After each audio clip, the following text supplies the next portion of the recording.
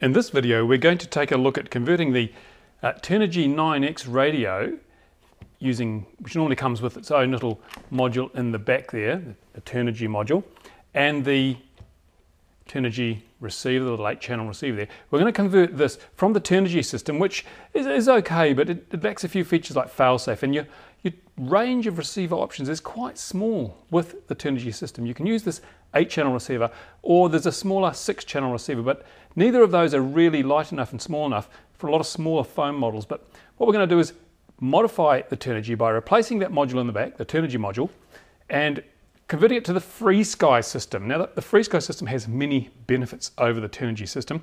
A little bit more expensive, but it does offer a true user-settable failsafe, which is excellent for larger models, and it does have those smaller receivers that you need for your foamies and your indoor models that you might want to fly at some stage. So we're going to look at how we convert this radio step by step, do it yourself on RCModelReviews.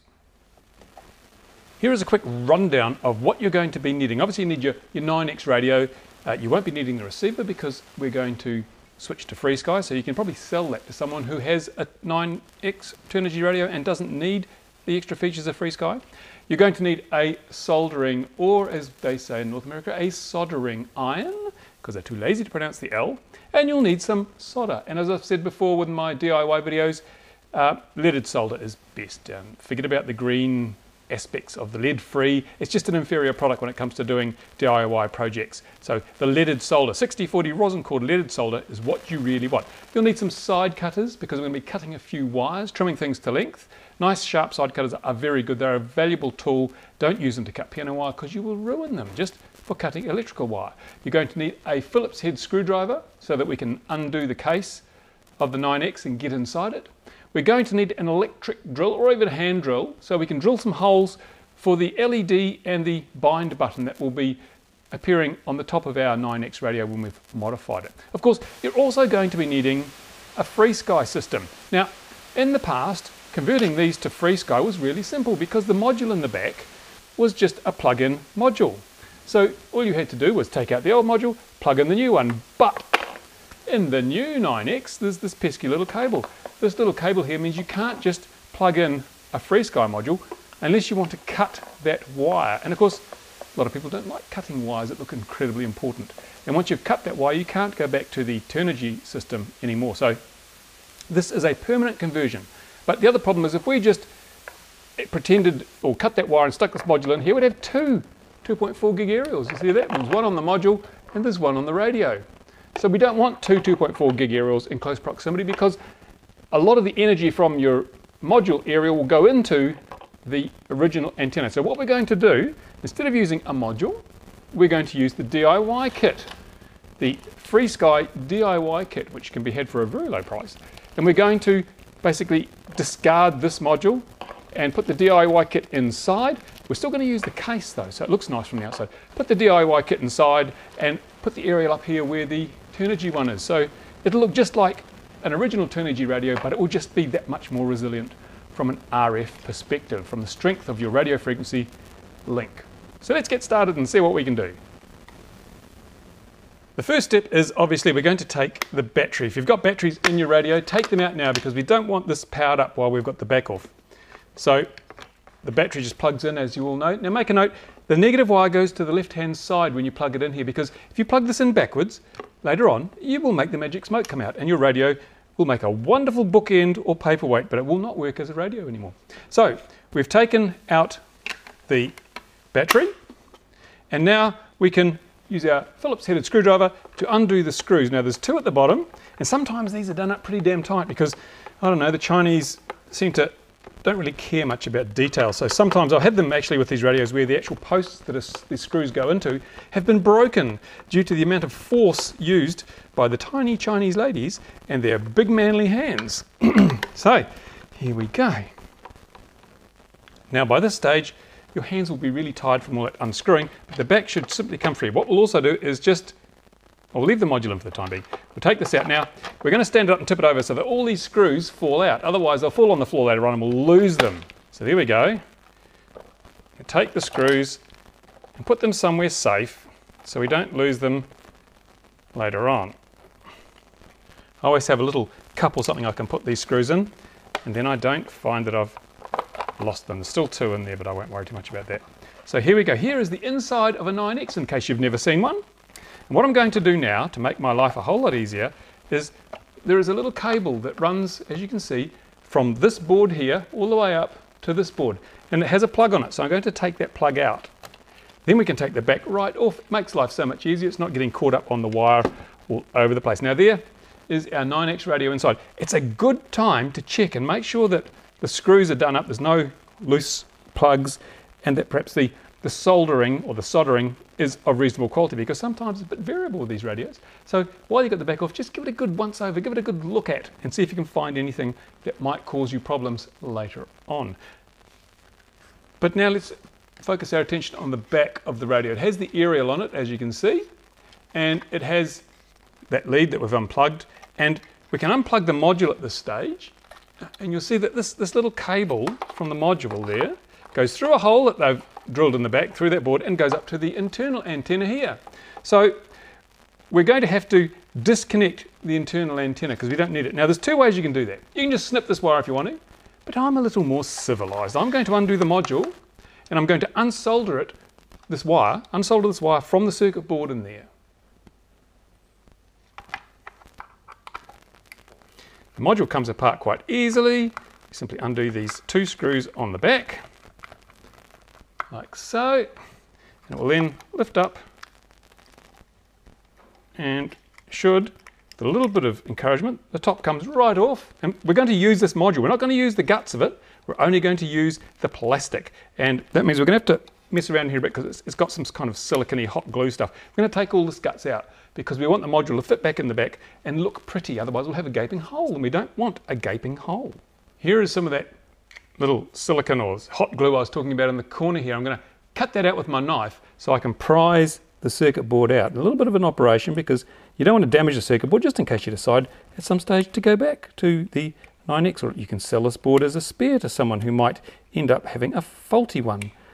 So we just dig away until we get all that horrible hot glue out of the way, and once that's done we should be able to start prising this board. You see this board is now free. Well, it's coming free.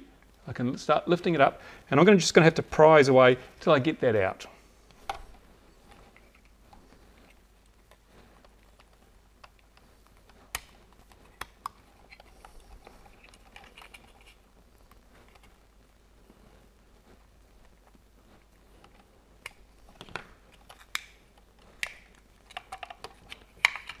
There we go. It's free. It's free. Well, it's cheap anyway.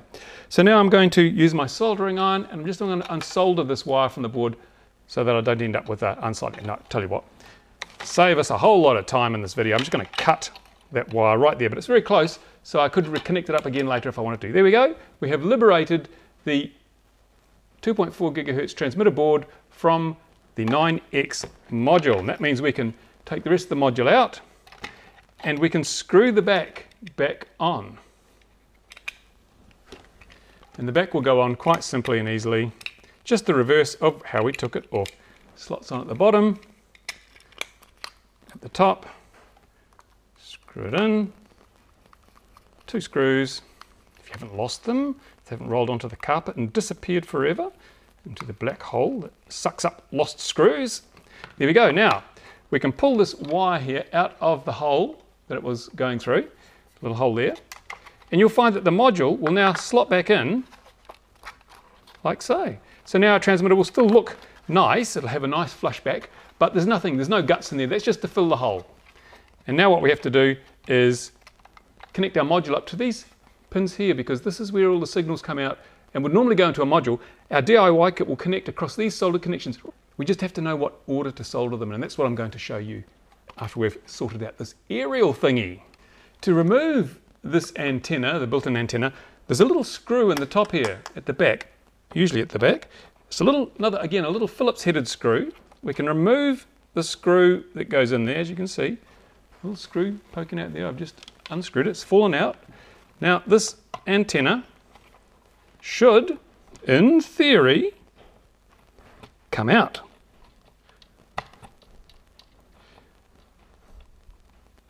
And indeed, it has just come out. I've pulled it out. There we go. That is the old antenna that we will not be using. Our DIY kit, which I will now undo and start to pull the bits out of.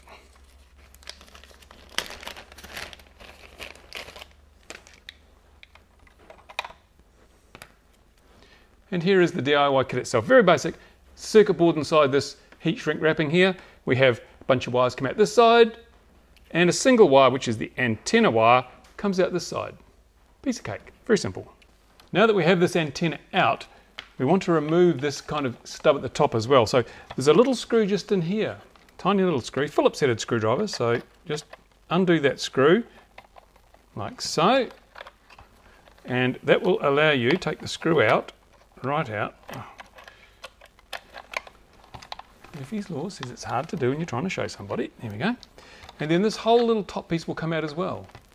Right, so there we go. That's got rid of that. We don't need that. Because what we're going to do is we're going to take our DIY module, which has an antenna with a connector already on it, and we're going to slide this portion right up through this part of the transmitting. See, we can get it right up and it'll poke out the top. Isn't that easy? Nice and simple.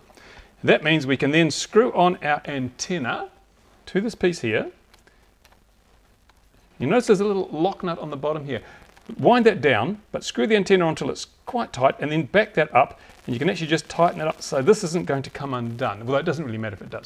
Then we can slide the whole lot back down through here, and you'll find that it just pushes in. I'll just zoom up on this so you can see what I'm talking about. If I can get everything lined up. No cameraman here, it's all just me. So you see this comes down and it just slides in like that. Once it's slid in like that into the little notch that's underneath, and a little notch in there, you can see it's all sitting nicely. So it comes down, let me show you again, and it slides in like that. Then the whole thing is actually quite tight. It's actually quite a good firm fit in the transmitter. As you can see, there's no wobble. It's rigid as. And so what we're going to do later on is put a little dab of hot glue on there just to hold that in place. But it means that now we have that nice transmitter aerial built in again. In fact, it's a bit more convenient, I think, than the original one, because it doesn't have this horrible bulbous piece which served no real purpose at all. So that's how we're fitting the transmitter antenna from the FrSky module to, well, the FrSky kit to the 9X. But now we've got to find somewhere to stick this little board, and then we have to wire these wires up so that it all works, which is important. And now another thing we have to do is drill some holes so the little LED and the little bind light, the little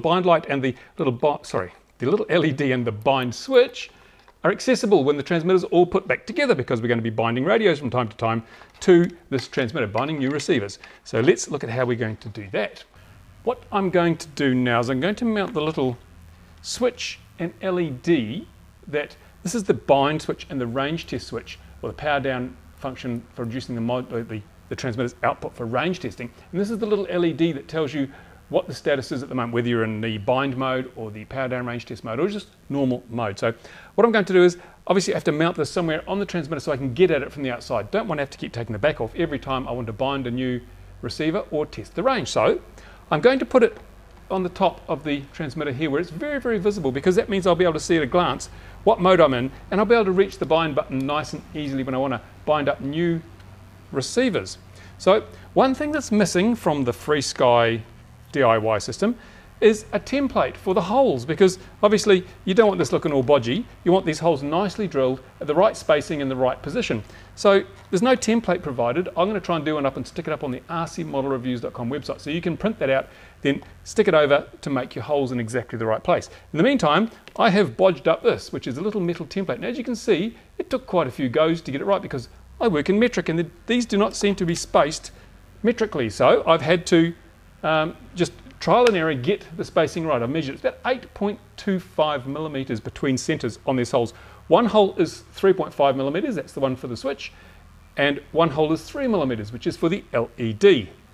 Now I'm going to position this on my transmitter where I want the little holes to appear, and I'm not going to actually drill them with a drill, because it would be hard fiddly to hold this and drill at the same time. So what I'm going to do is I'm going to use my trusty soldering iron with its very, very sharp point, as you can see. I'm going to use that to basically mark those holes so that I can then drill it right through with my drill if I want, or when I need to. So this is going to take a bit of judging. This is a bit bodge, but let's go. We can push that in there. There's one hole, and here is the other hole. So there we go. I have now made 2 holes. In fact, that holds the metal on quite nicely. 2 holes in here. They will be for my bind, switch, and my LED. When I screw this off here, you can see the little holes that are left. Now I'm going to get my drill and drill those out to the right size. First I'll drill the smaller one, which is the 3mm hole for the LED. Now obviously you have to be a little bit careful. You're not going to go right through and damage anything inside. As you can see inside the radio, there's actually not much behind. It's quite clear here. You'd have to go right away through to hit this board, so you can actually do it freehand and just do your best.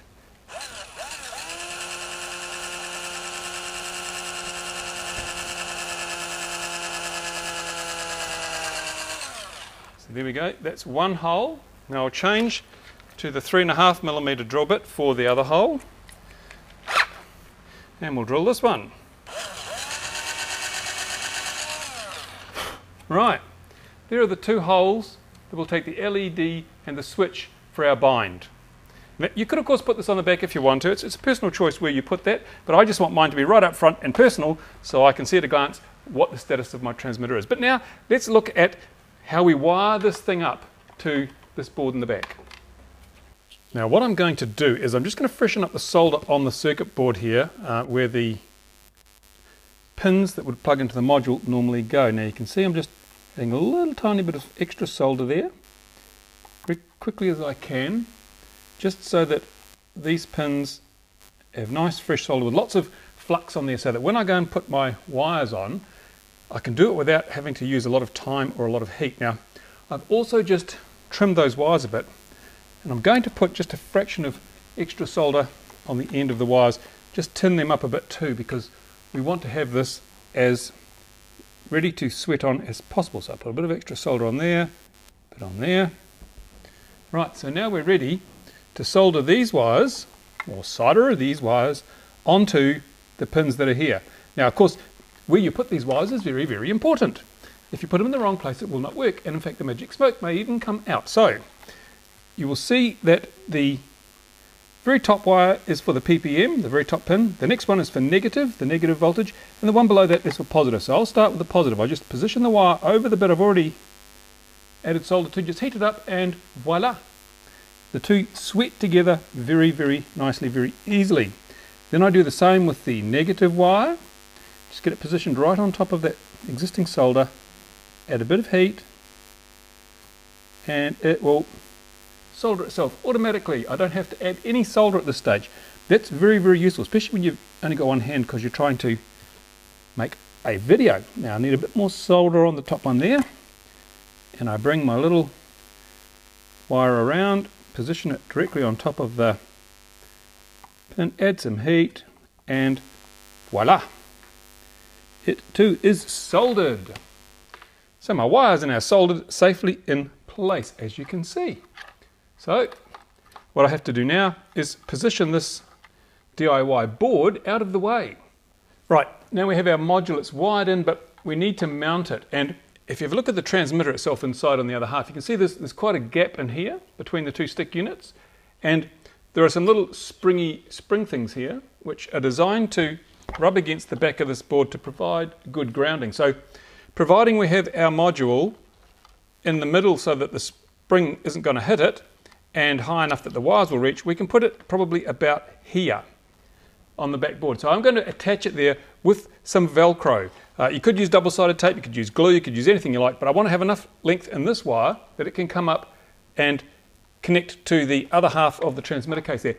And so that's what I'll do. I happen to have some cheap Chinese Velcro here that I bought from China, which is where you buy cheap Chinese stuff.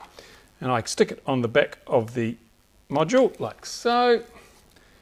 Peel the other side off. This could be, as I say, this could be double-sided tape. It could be anything you like. Anything that will hold the module in place while you're hooking it up. Now, putting the wire out of the way, the transmitter wire out of the way, I'll try and get this nice and central and away from those little clips that we had there.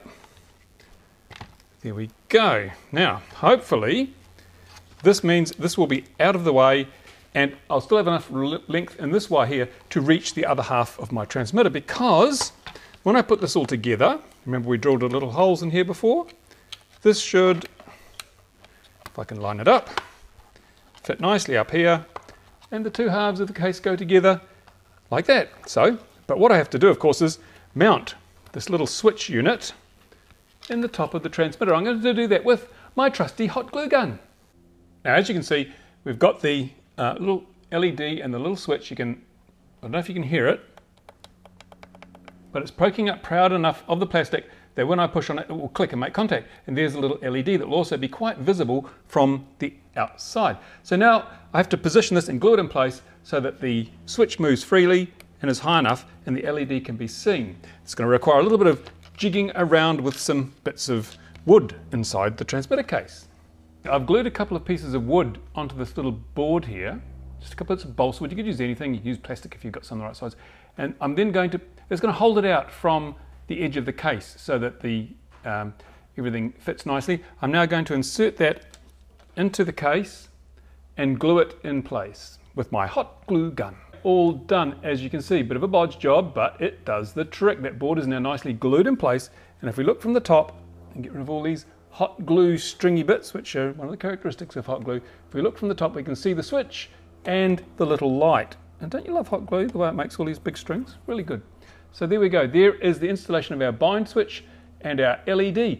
Now, while we've got our hot glue gun out, we need to put a bit of hot glue on the antenna here so it won't fall out. Pretty simple, just a little bit around the edge, like so, and on the other side, just enough to hold it in place. That should do it. And we'll let that dry off, or cool down, which actually on a day like today takes a long time. It's pretty warm here today. Hot glue is taking a long time to actually settle down and go hard, but you could use epoxy or something for this type of thing, but I just find hot glue so useful because if you get it wrong, you can actually get it off just with a modelling knife because it always remains slightly pliable. So hot glue is a good way to do things quickly, easily, and in most cases reversibly. Now we can go about putting our radio back together, the two halves of the case back together. But of course we must remember to plug in this little lead that we unplugged earlier. And it can only go around one way. It's fairly easy to plug in. I don't think you'll have too much trouble. Just give it a push and it shall fit nicely into the board. Make sure it's sitting nice and level and it's all the way in. Now, we just check that our wires aren't going to snag on anything as we put the top down. And voila! The two halves of our case are back together. Of course, we've got to put the screws in, so let's put in the screws. Don't be surprised at this stage if some of these screws don't tighten up, because the little Chinese girls have very strong wrists when they put them together, and sometimes they just strip the pillars out, depending on whether you're lucky or not. So there it is. There is our converted 9X transmitter. The only way you'd know it's converted is it has these little button and this little light, and the antenna is slightly different, doesn't have that big bulbous bit at the top. So let's see if it will bind up. Let's see if it will actually work. Okay, let's go ahead and bind this module, hopefully bind it to a FrSky receiver. Now, I've got a FrSky receiver here, straight out of the box, unbound to anything, and here is our transmitter. So, to enter the bind mode, we hold down the bind button on the top here that we've installed, and we turn on the transmitter. Notice now that the LED is flickering. I hope the camera can pick this up, it's not strobing. See, the LED is flickering, which means the transmitter is in the bind mode. Now we go to our receiver, and we hold down the little bind switch while we turn that on, and hopefully you'll be able to see this. I'll turn it around so hopefully we can get a view of it, like so. Hold that button down, if I can find it. Where is it? There we go, and I turn this on. Here we go, we have flickering light and a green light as well, which means that the receiver should be bound. We'll turn that off, turn the transmitter off, and now I'll plug in a servo. This is just a regular servo. I plug that into channel 1,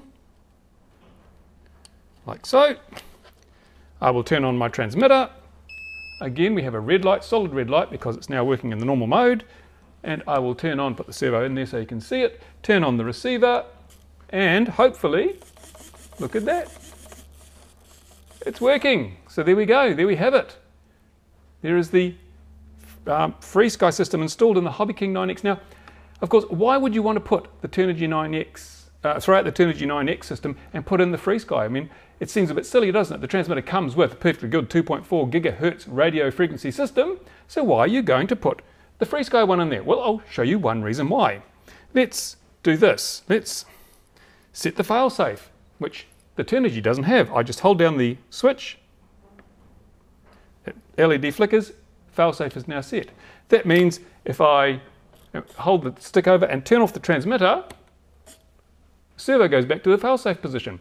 That is really important if you're flying larger models and you may have a gas-powered plane. If you have a problem with your range or get interference, you want the engine on your gas-powered plane to go back to idle or stop so you don't kill somebody if it flies off uncontrolled. Failsafe, very, very important on larger models and faster models. If you've got even a fast electric, you might want to put it into a flat spin as soon as you lose control, if you ever lose control, so that it doesn't go careering off into a crowd.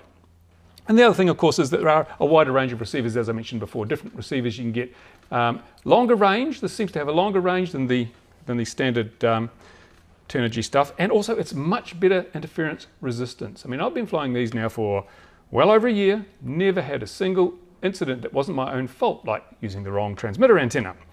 As you'll see on my XJet channel, where you can see one of my models fly out of range and come back, thanks to the FY21 AP. But that's it folks, there we are. It's a very simple, unobtrusive modification. See on the back, we've kept the module case in there, so it all looks very neat and tidy. And you end up with just the one antenna. You don't have a whole extra antenna poking out the back. Of course, if you want to go back to the old system, you could do it. You could take your module, your DIY module out, and you could put that other thing back in the case, put the antenna back on, solder the little wire on, and you'd be back where you started if you wanted to sell it without the FrSky. But once you've tried the FrSky, I think you'll find it's a much better system. Although the receivers are more expensive, you're going to be paying $20 to $25, $30 for one of these 8-channel receivers, and $20 to $25 for the 4-channel receiver. But it's your choice.